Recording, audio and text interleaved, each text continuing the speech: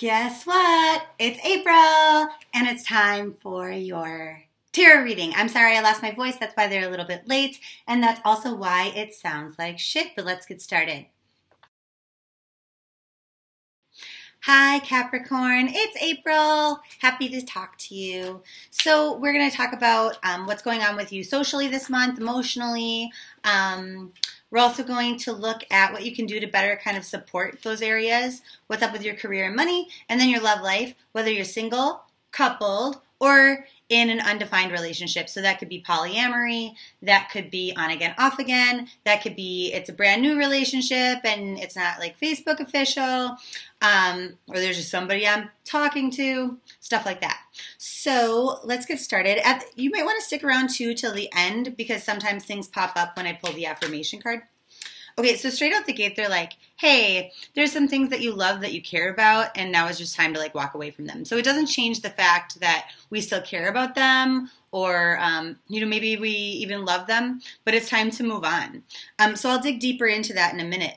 But, sometimes this is people. So maybe I have a very toxic mother, for example, and I can still love her, but at a distance.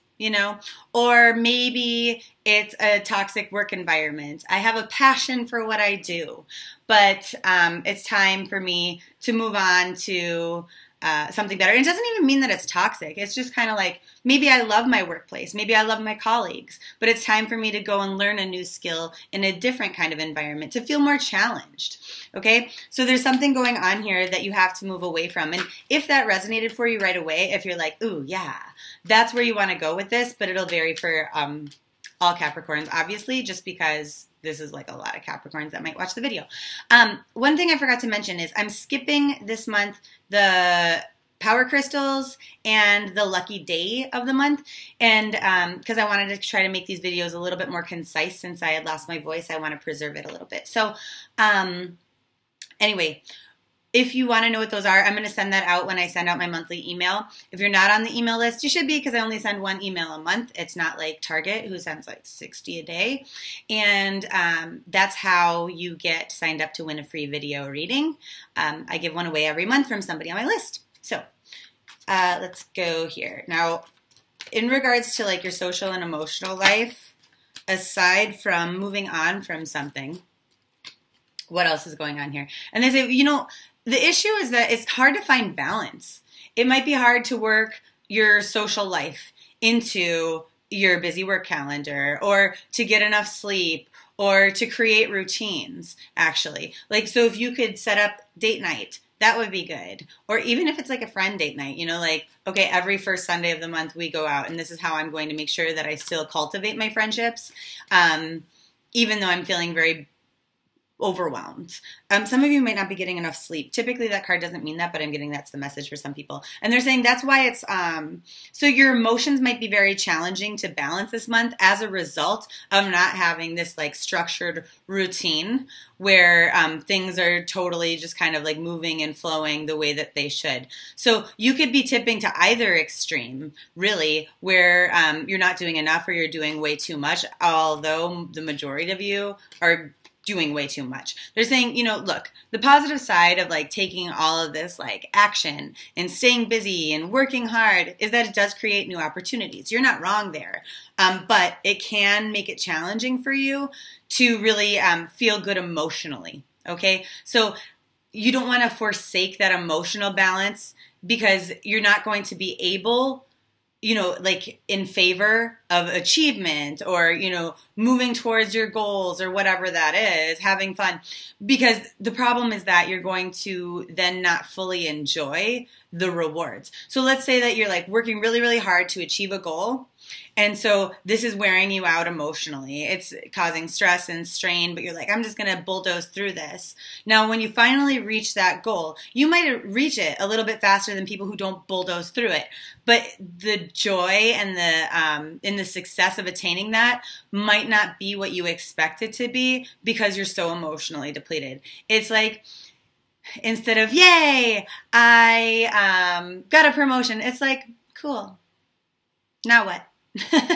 So you're going to be a lot happier if you're a little bit more aware of that. So that's kind of talking about your emotional stuff, but your social stuff, what do we need to know? They're like making time for joy, fun, new adventures, things you haven't tried before. Leo had a very similar energy. So if you have Leo and Capricorn in your chart, this is especially true for you. They're saying that by way of trying new things, or even kind of just like enjoying things that are creative sort of outlets, which could even be things like gardening or cleaning or, I don't know, like pottery, like taking a class. They're saying this is going to create something really wonderful for you that has a lot of room for growth. This could be a new partner. This could be like a romance. This could be a new best friend. This could be anything like that. And they're saying, you know, if you don't do this, you're kind of pushing a lot of potential happiness to the side and you're resisting it. And, you know, I would say at the core of what I do, every reading is coming from this place of sadness, really. So, I mean, at the core of what I do, it's kind of helping people be happier, whether they feel happier because they're like, okay, now I feel secure in kind of knowing what the future holds, or validated, right? Or it helps like eliminate my fears, but all those things kind of help to increase our joy, even if the news that I give you isn't great, because it will be empowering to tell you what your options are so that you can move towards your joy. So basically that's kind of what this is saying. It's like, instead of really pulling that joy in and choosing to have like a happier, more joyful life, and I know it's annoying when people say happiness is a choice because it often doesn't feel that way. And that's a larger conversation for a different time. But it's almost like a resistance to the possibilities for increased happiness and joy. And everybody truly does want that at the end of the day. That desire for that, though, is sometimes masked by other things. But at the core of everything that we do, it's to reduce pain and increase pleasure and joy and happiness. Everything we do. So, okay, moving forward. Oh, they say, think about like the long term. Where do you want to be? You know? Where do you want to be like 50 years from now? What kind of person do you want to be with? What kind of things do you want to look back on and feel like, yay, you know, this is something that I achieved. Why are they bringing that up? They're like, because these are important things to think about. Okay. They go, really feel the feelings now as if you had those things. But more than like, hey, what kind of things do I want to achieve down the road? It's like, how do I want to feel when I have achieved them? They don't want you to necessarily set goals. Like, okay, I want to own my own house. I want to have, you know, this much money put away for retirement. I want to have 2 dogs and spend a ton of time with my grandkids. It's nothing like that. What they're saying is, how do you want to feel then?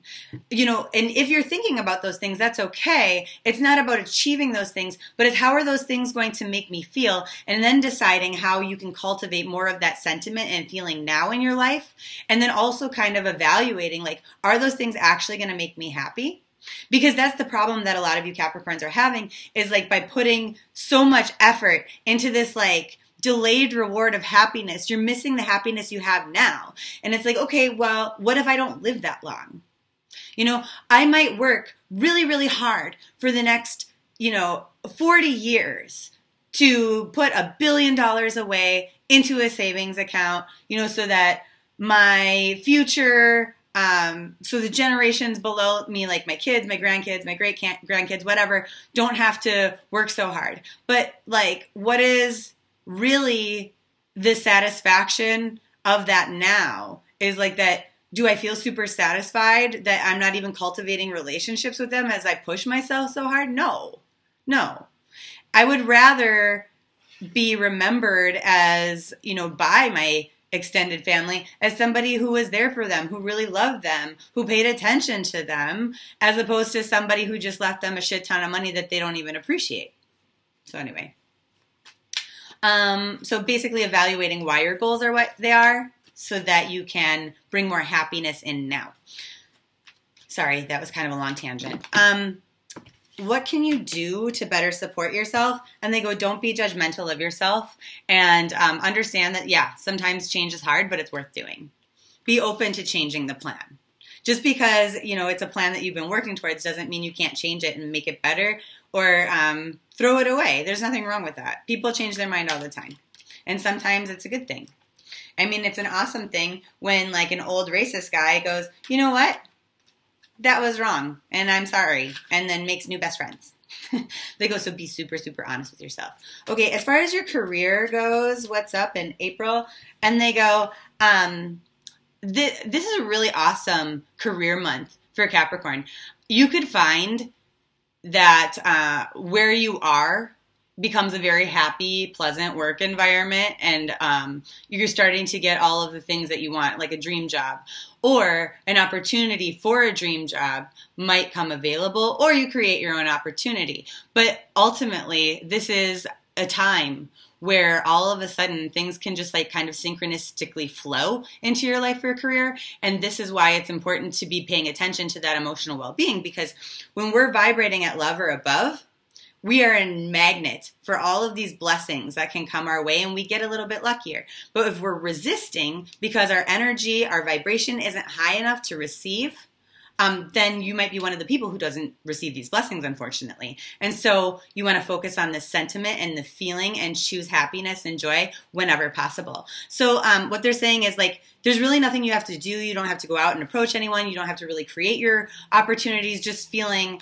the happiness that you can in the moment. And so even if you hate your job, it's like, I love that I get paid though. I love that I have a job in the first place. I love that I can leave this one for a better one at any point in time, right?